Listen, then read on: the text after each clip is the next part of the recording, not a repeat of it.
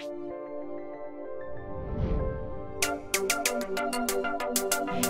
we're going to talk a little business and marriage.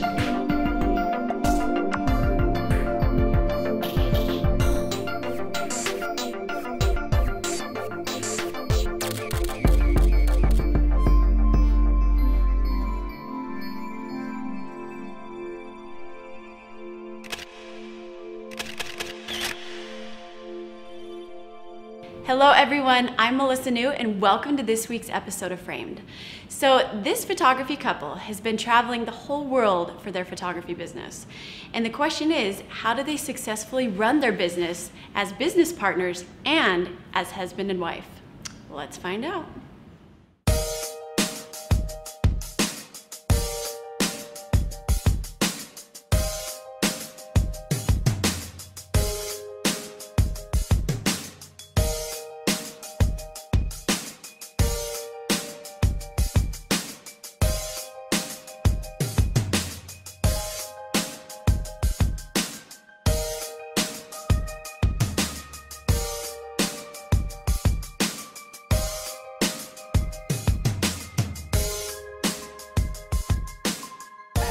Zach, how are you?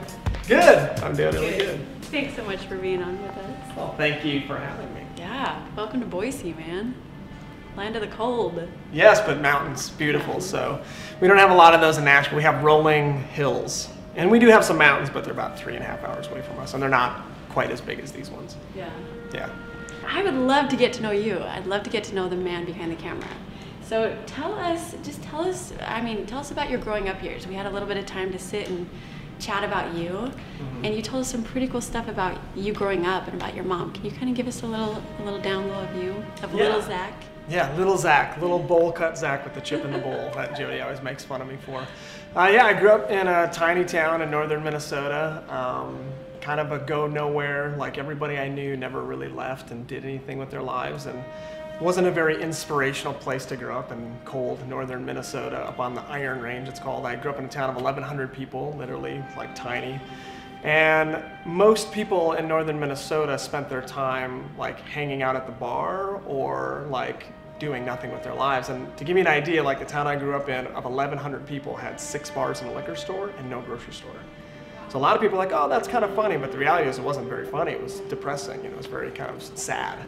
And so my parents split up when I was really young, when I was 3 years old, and I just spent most of my life sort of scraping by and my mom just working her tail off. And we kind of had this conversation earlier about, I learned a lot from my mom about how to give and how to give a lot back to other people, even if you don't have anything to give, because she spent 30 years of her life just giving to us, giving of her time, giving of her resources, the limited resources that we did have. She would give everything away. I remember having friends of mine that got kicked out of their family's house that would live with us for months on end, and we would just give anything that we had, even if we didn't have anything, to them all the time. And it was very inspiring. And when I finally grew up and I got older, even though my mom's amazing and inspiring, I didn't have another older guy mentor in my life kind of going, you can do anything you want. You can go get a great job or have a successful business or go to college. I never thought I could do any of those things. And luckily, there was a youth pastor from my church that took me out to lunch one day and told me that I could do something with my life. And he happened to not be from northern Minnesota. He was from somewhere else. So he knew there was more to life other than northern Minnesota. And he literally, like that conversation at lunch that day changed my life. And he said, I believe in you. I believe that you can go do something else. You could leave here. And literally within 3 months, I was 21 years old at the time and got my GED when I was 21 because I never went to high school and never had anybody inspiring me until this guy. And when that happened, I felt like I could go do something, and I did, and it changed my life forever. It was pretty cool.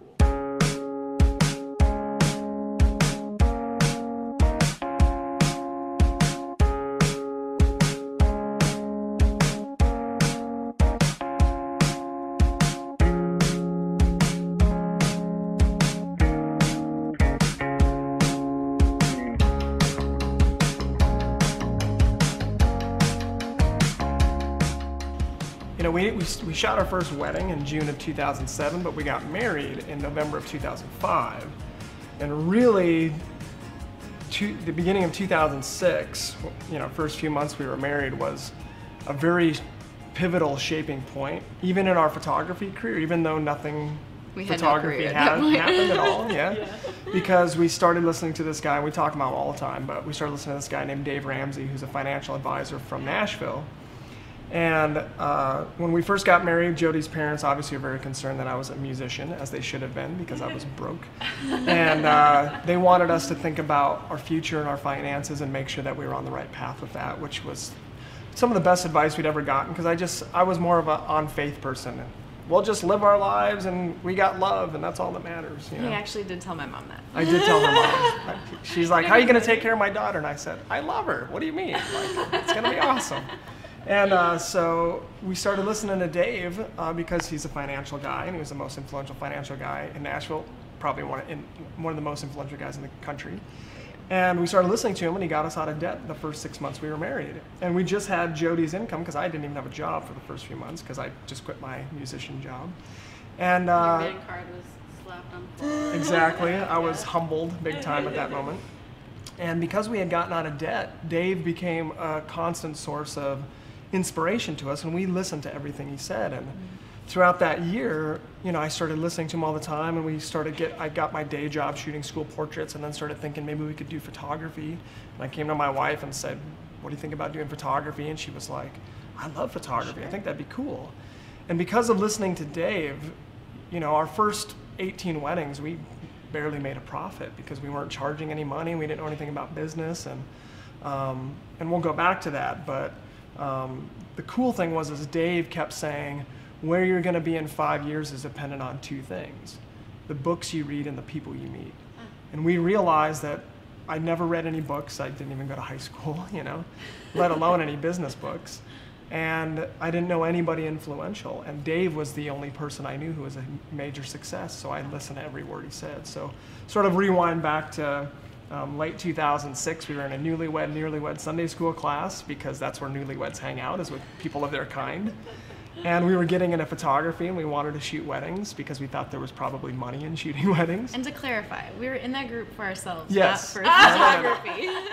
We were looking for a community as a newlywed couple. Right, we were there because of the people. She's keeping your story straight. Yes. That's what I meant. We joined to shoot people's weddings. No, definitely not. But That's a brilliant idea. yeah, but there was someone that came into that class that was a newlywed. They were getting married in 6 or 7 months, and we had this little plot one day going home. We said, let's see if we could shoot their wedding, because we didn't know how to get wedding clients. So we knew one that could be a client, so we asked them.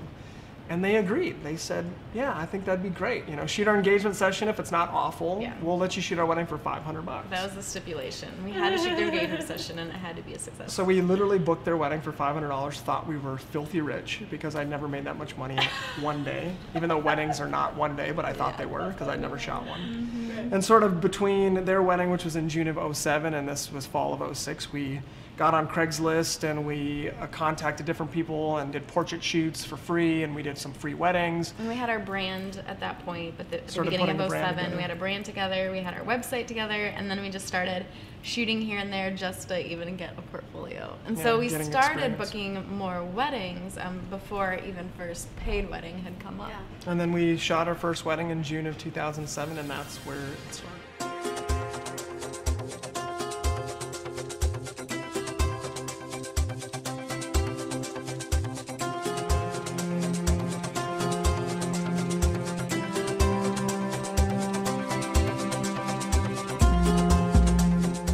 Photography entered in my life when I was a child. My mom, she worked in a dark room, not a black room, a dark room.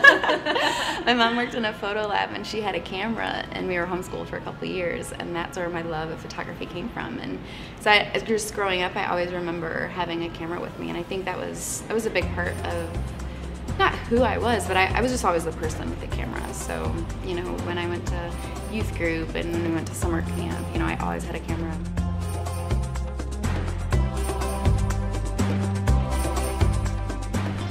So then photography it started young. Yep. From your mom. Yep. And I want to know where the emotion is in you. Like, I want to get below the surface, because I see a very polished and career-driven and go-getter. What is it that tugs at your heart? Like, what is it that makes you tick? I hate this. I think it's people. I think there's so many just people hurting out there, or lost, or don't know what to do, or are beat down, or are frustrated. And if I, and even more importantly, we, Zach and I, can play a role in changing people's lives, then that is what keeps us going every day. And sometimes it gets hard, and we're tired, and we have crazy schedules sometimes, but ultimately that is what keeps us going, is being able to see people in this place and being able to help them get somewhere else. And maybe that's in their business, maybe that's in their photography, maybe that's in their marriage, maybe that's in their life, and just different things. It doesn't even have to be like business or photography driven. I think I'm very empathetic to people who are in a situation where they're hurting, and just to be able to help them out of that, or even just to be a support, I think is really exciting for me. It's hard for me to see someone hurting and not do something about it.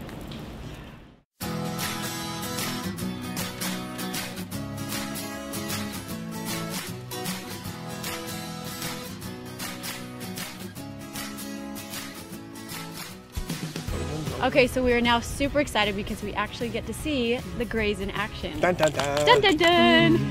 And we're at a place called Table Rock, and it is so warm right now. How do you feel? Yeah, super warm. My nose is blue or so warm. So this is kind of a challenge because you've got equipment, it's windy, it might rain. Do you guys deal with this on a shootly basis? Every wedding, yes. Really? We just shot a wedding this past weekend in Destin, Florida. And you're like, Destin, it's beautiful, but we had to shoot in high noon sun where the worst lighting conditions, and we had to get amazing pictures. And the couple wanted to shoot on the beach, so it's like as soon as you step down on the beach, it's like blinding light, yeah, super high wind. So yeah. you deal with every situation, especially wedding photographers. We deal with every situation, and we've shot in pouring rain, we've shot in the brightest of sun where it's very difficult photography. So this is peaceful.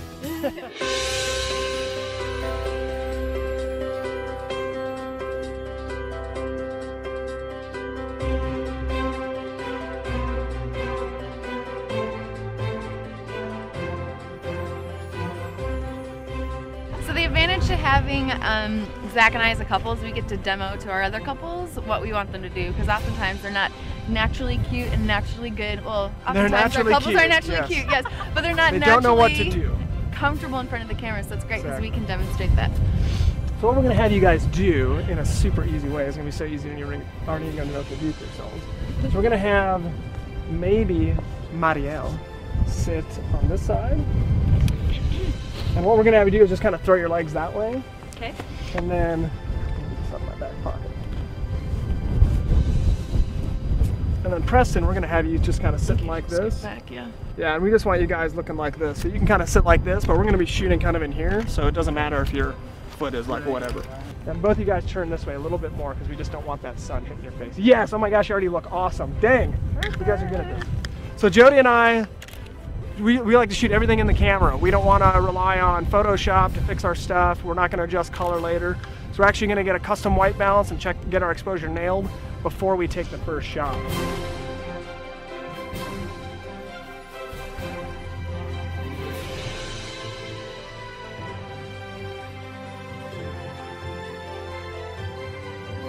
Oh my gosh, you guys look incredibly awesome already.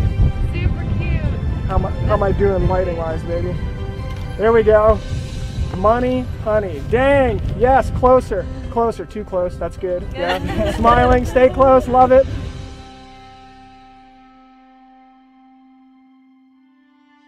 You look at your business as a whole, and your marketing's fabulous.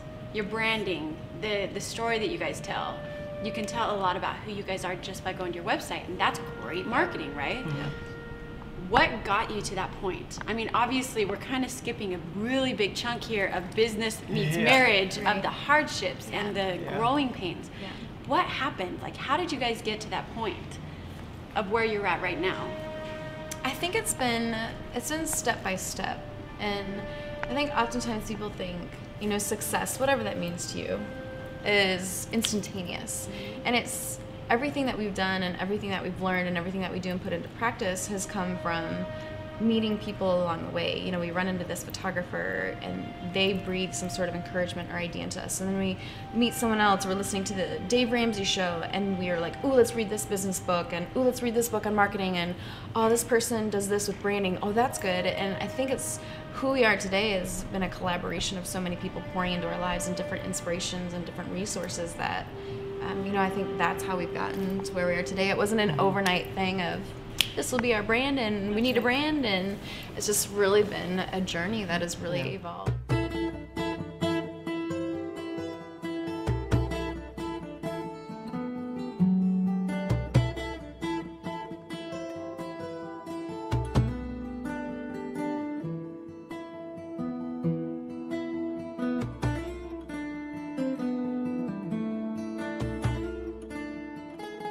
So Jody and I are here on, what's it called? Tabletop? Rock top? Table rock? Rock top? Something like that. We're on the top of a rock. We have this beautiful sky that, you know, this really cool ethereal kind of gray looking sky and this really cool rock.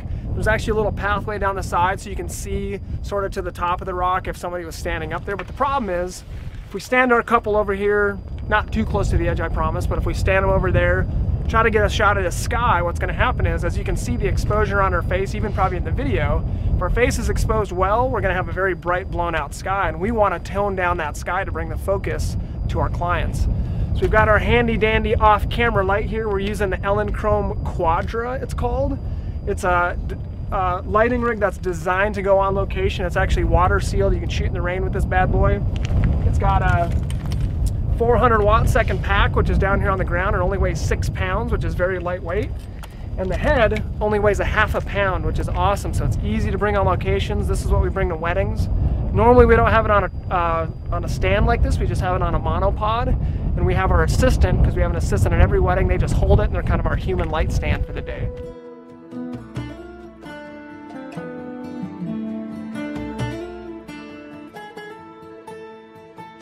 All right, here we go, guys. That looks great. Maria looking that way a little more. Jody, get away from that edge. Get out of there. I got a shot of it. It's a little better.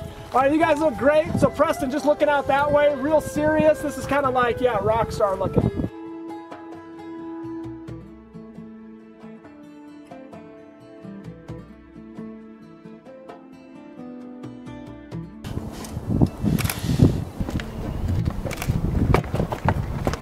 One more.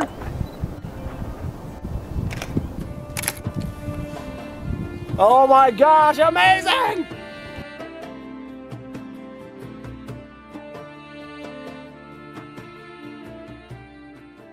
You're married. Yes. You're business partners. Yes. Slash lovers, slash friends, slash best pals, slash I don't like you right now. I work with my husband and at what lovers, I know. No, I said never. We're not. Oh, sorry. Yeah. So, you know, I work with my husband, and sometimes you wake up, it's like, okay, my husband right now, business partner. There are those difficult challenges. What have you guys experienced? Like, what are the negative parts that people can learn from your experiences of being business partners and partners? Yeah. I think we meet a lot of people or men or women that say, man, I'd love if my spouse would come to work with me. But I think some people are sort of more built to do it, like they have a strong desire to be together all the time. Because Jody and I, when we just did the separate interviews, that was the first time I think we've ever done that. It's pretty rare for us to be apart, probably 2 hours a week max, we're actually separated. Even in the house, when we're working, we're sitting next to each other, we watch the same TV shows together, we go to shopping together. We only have one car because we don't need two, because we're just together all the time. But it does sound a little creepy, but that's sort of who we are and who we're built. But I think the biggest thing that we've learned as being together so much, because if there's a time for tension, it's gonna happen like that, because we're constantly with each other. And what we've learned is that business can never come first. And people will say that, you know, if you work with somebody in your family, there's a time when you have to put on the business hat and go to business, and then there's a time when you have to put on the friend or the relationship hat. For Jody and I, those hats can never come on. It has to be, our marriage has gotta be the #1 priority at all times. And as soon as that falls out of its priority list, which is on our mission statement, Zach and Jody's marriage is number one. Nothing can supersede that. As soon as we let something else come over that, our marriage we start to drift apart immediately. So keeping our marriage number one priority. I don't care if we're in the middle of shooting a wedding. It's not more important than my marriage. I don't care how much I've committed to that client. I've committed more to my wife. And we need to make sure this is healthy and this is on the right track more than it. And when we do that, I feel like it's magic. You know, like there's nothing we can't do when we're together and working together. Yeah, and in that, I think it's so easy for couples who work together to think that they're having quality time with their spouse because they're with them all day. It's like, yeah, I spend, you know, every day with my husband, but the fact of the matter is when Zach is turned around facing his desk and I'm turned around facing my desk, and we're chatting back and forth about, hey, I need this from you, and hey, can you do this, and blah, blah, blah. That is not relationship building. And we always say that marriages require continual maintenance. I used to think that, you know, as soon as I get perfect in all of my flaws, and Zach gets perfect in all of our flaws, our marriage will just be perfect and we can coast.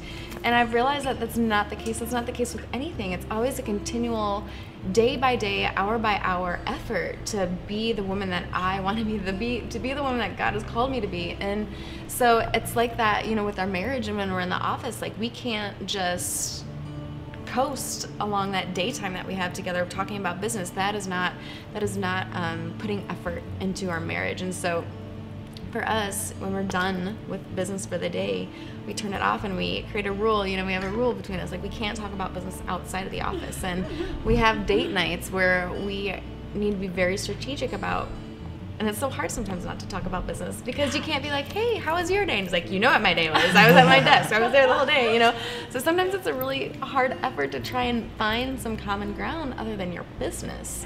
And so, but it's making those efforts to making sure that we're investing in each other as people and as spouses as opposed to as business partners. And it's hard, and but it's definitely worth the effort. And like Zach said, when we do make those efforts, even in the morning, you know, like we say our office hours don't start till 11 a.m. and that gives us enough time to sleep in, Zach, to sleep in, but then get up and have, you know, coffee together in the morning and breakfast, and having a time of Zach and Jody, husband and wife, to connect with each other before we go into our workday. And that's been really huge for us to keep that relationship balance versus our work relationship. One of my favorite verses in the Bible says, what good is it to gain the world if you lose your soul? And what good is it if we even impact a lot of people but lose this in the process? And it can very easily happen. We found ourselves on the road for a week straight, hanging out, we're shooting together, we're doing business, we're working with our clients or whatever. And all of a sudden we turn around one day and we go, whoa, whoa, whoa, where are we in the midst of this together as a team? And we have to stop and focus on each other and find out, how's my wife doing emotionally, and have I even cared about where she's at? And we do a lot of checking ourselves, like, hey, we need to get back on track here. And we've even started doing things like at 5 o'clock, we take our cell phones and put them in the bedroom because we realize it's a constant source of taking my attention away from my wife and putting it onto Twitter or onto Facebook or my email or some exciting thing that's going on with some person I've never met and I may never meet, and if I do, it'll be for 5 seconds. And that all of a sudden becomes more important than my relationship with my wife or my friends. So we've been learning to put those things away and to really rest and just enjoy each other's company and build each other up and love each other, and it's been good. It's hard. Because we've had times when it wasn't that way. We've had times when the marriage was suffering and something had to go. And we only have so much time in the day, and we have to put things in priority, and sometimes it's not worth it to make even an extra big chunk of money if it's going to mess up our relationships.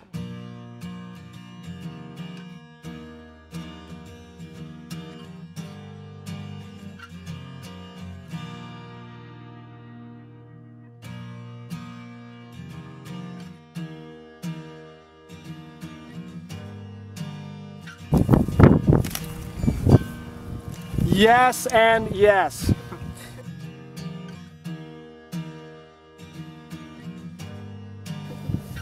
And Jody, actually come down 3 clicks in power.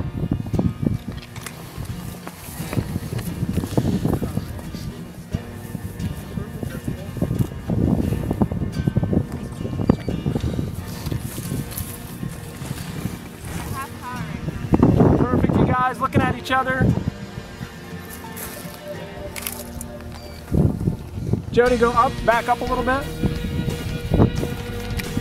This is great, you guys. Jody, move to your left just a little. Perfect. Oh my gosh, one more. And let's have you guys cheek to cheek, actually looking right at my light, right up there at my light. Yeah, perfect. Oh my gosh, one more, amazing. Let's do one kiss and one and you guys are done. Last shot, I promise.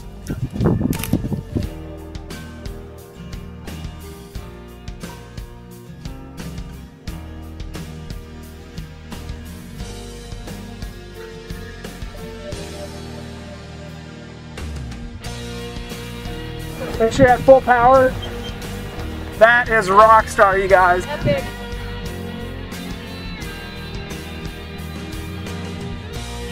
Maria, you look amazing. Here we go, 1, 2, 3. Hotness, and that is a wrap. Well, I am Zach.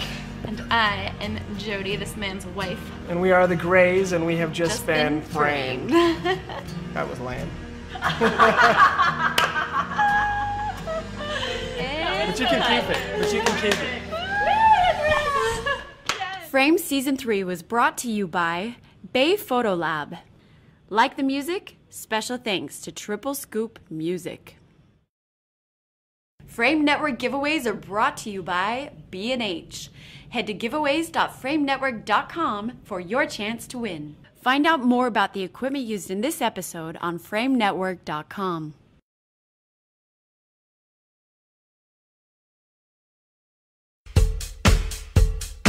On the next episode of Framed.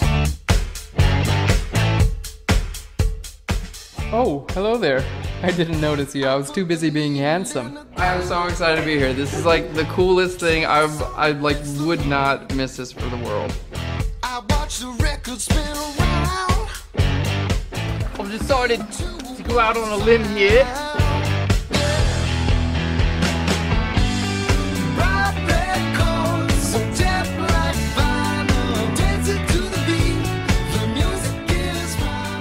I feel like we're at a news desk. Yes. Thank you for joining us. I'm Melissa New. And we're off to get squirrels. Oh, I didn't say my name.